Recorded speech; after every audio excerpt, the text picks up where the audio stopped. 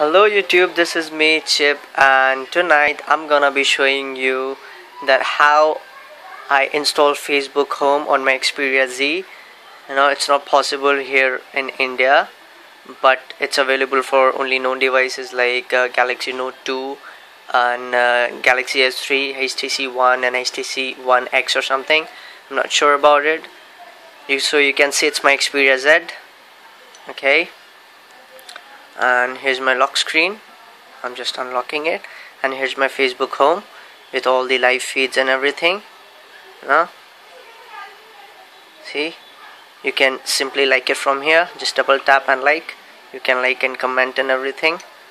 And if you want to open up all your basic apps, here is a page which you can customize as per your need. And if you want to see the whole page of application, just swipe left and here it is. See all the applications and everything. Press home button and you're back here. So every time you unlock your device, it's here. Now your Facebook on your page. You can simply like, do anything you want. And there's one more shortcut which is very useful. As you can see my photo over there, you tap it and there's an apps mode, there's a messenger. Put left and it will be directed to your messenger.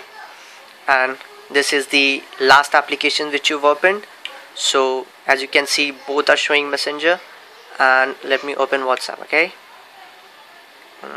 WhatsApp. Yeah, now close it. And if you want to go to WhatsApp directly, just swipe right and there you are, WhatsApp.